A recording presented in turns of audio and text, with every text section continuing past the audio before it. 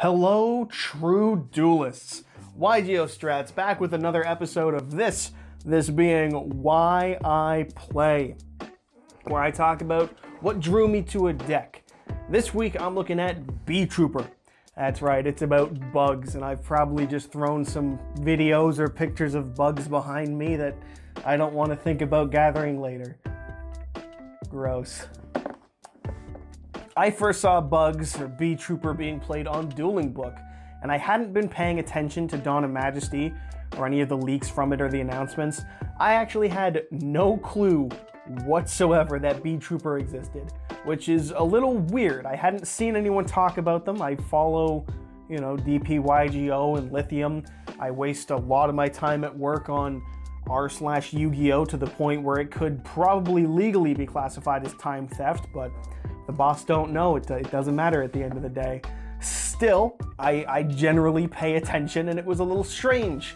I went on to Ranked on Dueling Book, and there's someone playing all these new cards, and I'm interested. It was like Playground Yu-Gi-Oh! Again. Someone had new toys, and I wanted them. From the first combo I saw being played, I was hooked. It was using Resonance Insect, which is just a stupidly good card. It played Doomdozer as an extension and could function as a main deck beater, which is something I love. Goki Pole is abusable, and we're not even into the archetype yet. The deck plays two real archetypes, Beetroopers and Battle Wasps. And man, in that first wave for Beetrooper, it was just good cards. Scout Buggy is like a tour guide in that it's an instant rank 3 or link 2, but where tour guide's widely splashable, Scout Buggy trades that, and instead it's just like infinite recurability. As long as you can revive a Scout Buggy, you will get 2 Scout Buggies. Scale Bomber is easy extension, plus the effect to get cards off the opponent's field is always good. Less monsters for them is always a win in my books. And Sting Lancer is a self-summoning monster with Fiend Griefing as the effect to summon itself that also searches the spell and trap. Their Link 2 is an extra normal summon that can banish from the grave to revive itself, which pairs beautifully with Resonance Insect. And their big boss is just balanced towers almost. It is a pain to face in that it's untargetable and indestructible, but it's not unaffected, which makes it less oppressive than something like Dragoon, but still not a waste of resources to summon it. And it also helps extend plays with one effect and puts itself to 5k attack with the other, because why not? Like I said in my Blackwing video, I'm a big fan of just a big stupid idiot that can just run over the field and just clear all my problems in battle. That is just one of my favorite things in Yu-Gi-Oh! Big dumb monsters with big dumb numbers attached. And we haven't even gotten to the Battle Wasps. I actually had personally bought Battle Wasps back in I think it was 2019, maybe 2020, whenever they first came out, because straight up I wanted a shitty synchro deck that my friends wouldn't hate playing against. And while I never really got to use them themselves in that deck, the engine that I ended up with is still great for Beetrooper. Sting the Poison is a Stratos, and the effect negation pairs perfectly with that Seraph Papillon, or however it's pronounced. Pin the Bullseye is a free 200 to win in time and also easy extension. Twin Bow is also easy extension, and while it does lock you into insects, which isn't great in the most competitive of variants, if you're playing more casually, that's honestly not a problem. The boss monsters do it anyways. And Arbalest, God, how do you say that card's name? The level 4 is a great search target off Goki Pole and makes an easy Atlas when comboed with Armor Horn's second normal summon. Put plainly, all of this just works. I'm not kidding. It's like a perfect little concoction of all 10 years of insect cards that we've got over the last decade put into one deck. It's only playing the good cards, but they still have so much synergy that it feels like it's just one archetype all by itself. And if Blackwings had gas, this deck has nitro.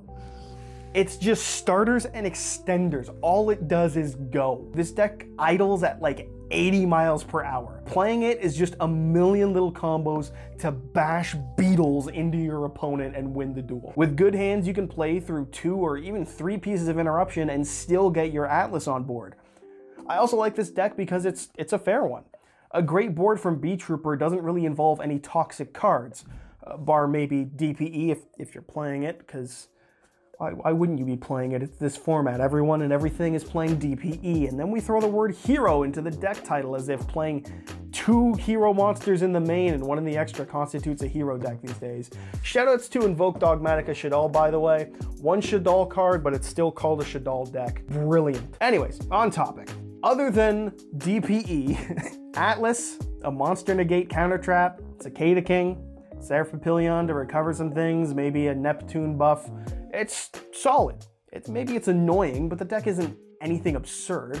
The deck can absolutely be played at a high caliber, no doubt. It placed second at a YCS recently after all, which is no small feat, but it's also just great for a local level of play and something casual to play with, just breakable boards. I love a deck that can be played casually for fun or cranked to 11 to make it more competitive. It allows me to both enjoy it at a casual level and also try and perfect it to get the most out of it, which is always a blast and keeps you interested in a deck. I said similar things about Blackwing. The difference with Beetrooper is second place at a YCS. Granted, the wave we got of support in Burst of Destiny was underwhelming, to say the least. 1 usable card, 1.5 if you count something like Neptune. I don't know, I like Neptune, but Neptune can't recycle a banished Armor Horn or a Pico Felina, which is a shame, really. The Stratos of the deck needing to be destroyed by battle is some of the most Warrock tier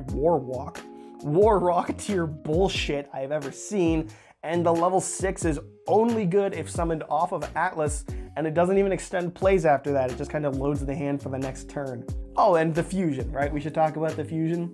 The world's worst towers, that is a super poly target for the opponent's side deck if this ever becomes a big meta contender instead of a piece of actual support for this deck. Why didn't we get the Link 3 that could summon a monster from the banished pile to further extend our plays? That's a good question, and if you want to know the answer to that, it's because only the OCG can make good support for TCG archetypes.